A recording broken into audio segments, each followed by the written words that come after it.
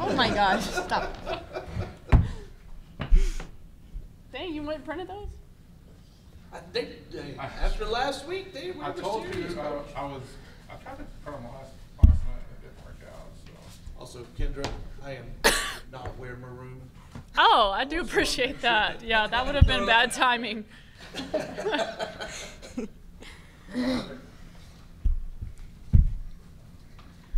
Same thing as last night, just an opening statement from Coach and then questions from the players. Oh, okay. Awesome season for Trinity. Have a lot of respect for Coach Hill and the job that he's done there with their program. They have really, really good basketball players, and they're so smart on the court.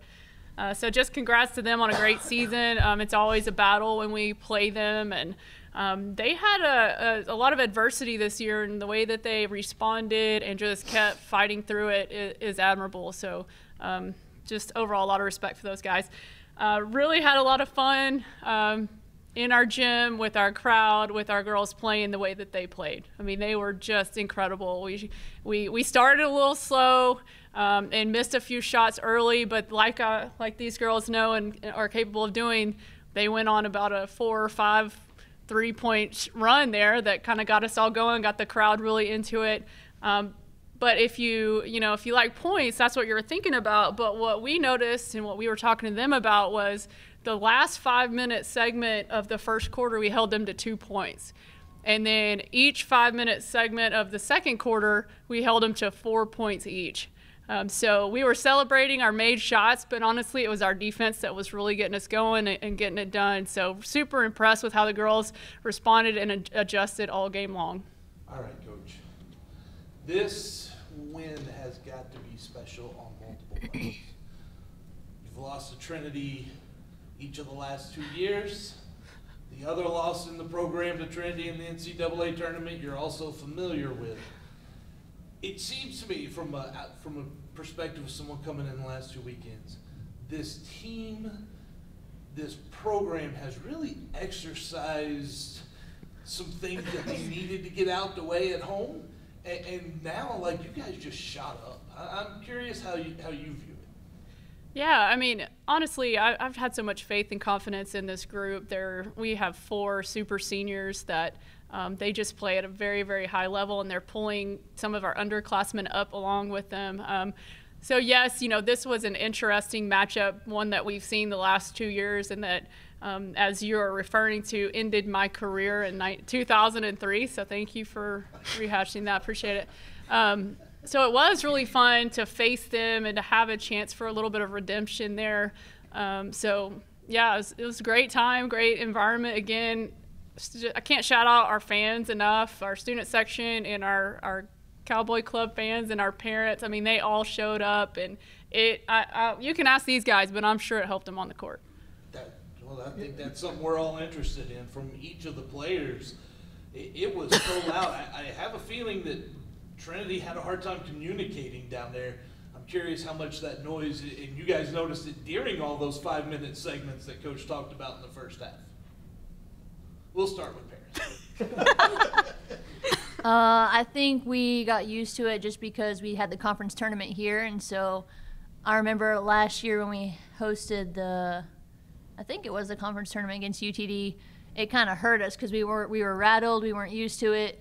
And so learning from last year, hosting again, having a big crowd, we got all the rustiness out of the way, and it was starting to build us. And every single time we would shoot a 3, everyone in the gym had faith in us, and even if we missed it, the next 3 still had faith in us. And I think that just really built our confidence and knew that they were supporting us no matter what.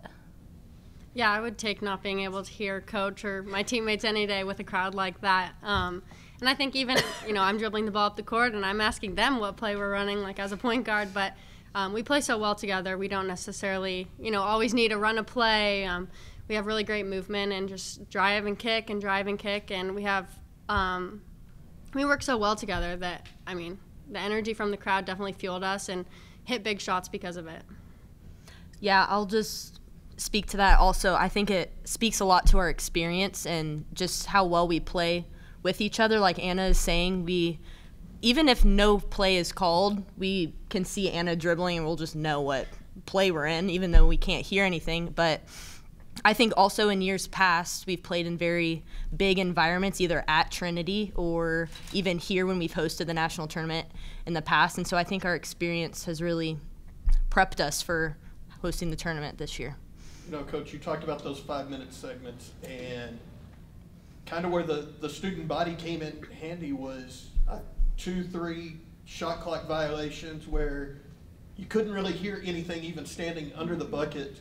When the student body is able to be that 6th man for you, what type of difference does that make, especially in a high-pressure situation like the NCAA tournament? Oh, it's huge. And, you know, when somebody asks you if you want to go on the road or host, I mean, this is a no-brainer. You want to host, and especially if you have what we have here at Hardin-Simmons. Not everybody has a student section that's going to come out like this and be as involved. So we're really grateful and thankful that we do. I can think of one in particular where they had no idea that they were at 0, and it definitely was a credit to the crowd and the students behind us.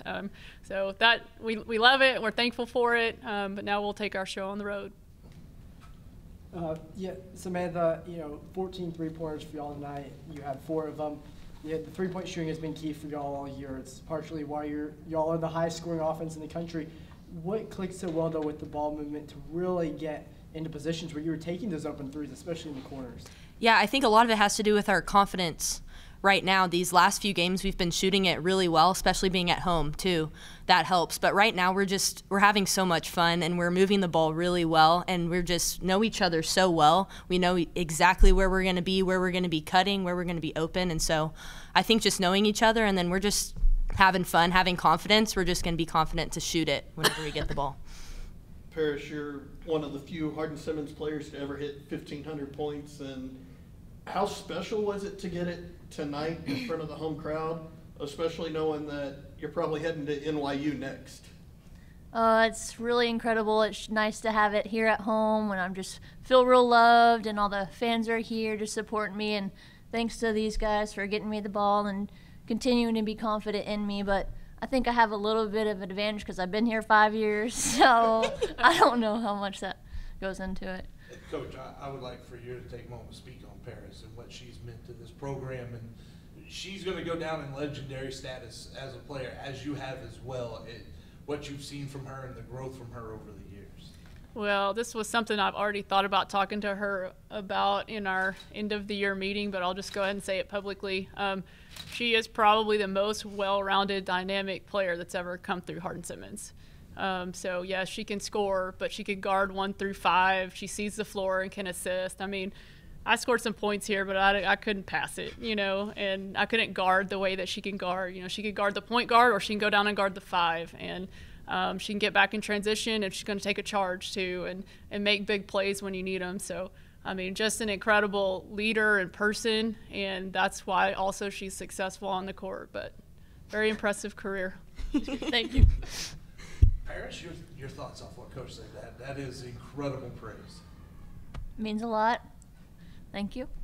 It's been fun 5 years, and you've allowed me to just be confident in myself. And even though I am really hard on myself sometimes, you just continue to pour into me, and I appreciate that. And thank you for putting me in situations to grow. So I can't wait to be a GA next year.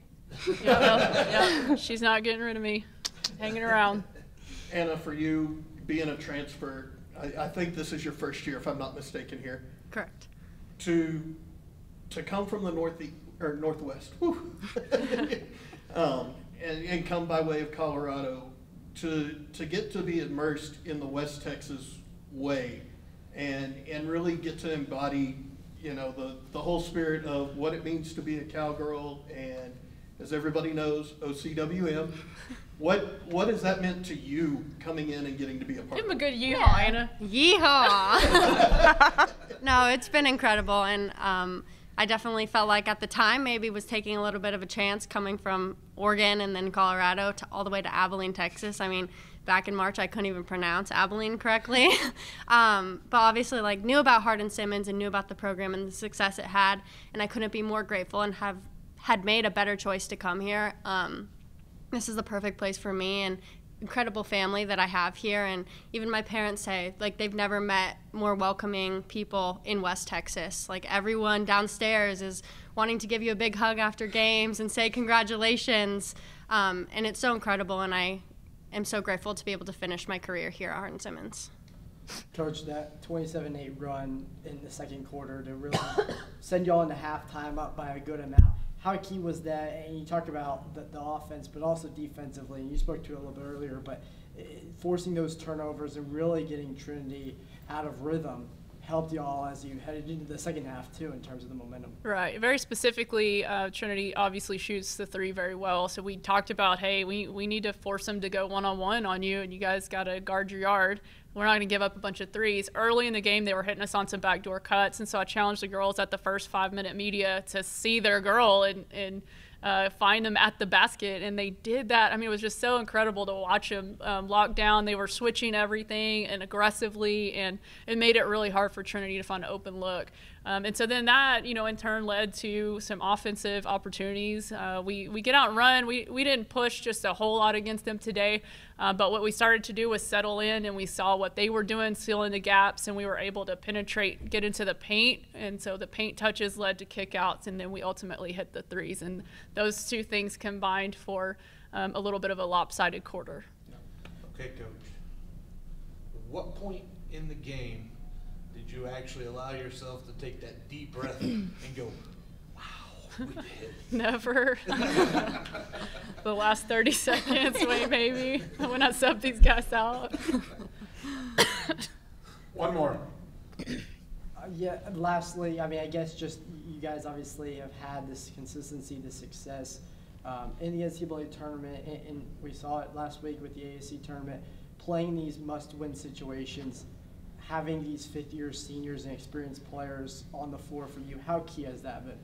I think people probably underestimate it at times, that their time on the court. So they're not just fifth years, but they've played a lot. They played a lot as freshmen, and even this one played a lot as a freshman at Colorado. So that adds up even more than what some other teams have. So, it grows as you go. I mean, these guys, their confidence grows with every game, even still as fifth years. And so watching that happen and watching them grow in that way has been very, very rewarding for me because it's also really led to success, and they're having a lot of fun. I mean, we talked about, I put keys on the board every game. In the last two games, I put enjoy it as our last key because it's just an incredible experience. They'll look up and they will have been done with basketball for 20 years, and they're still going to remember running out there in front of that huge crowd and what that felt like. Because I remember that stuff, and they're going to remember their times with their teammates. They're going to remember however the rest of this tournament plays out, and so I'm really happy that we had a great time here, and I'm so happy to watch them having fun. Absolutely.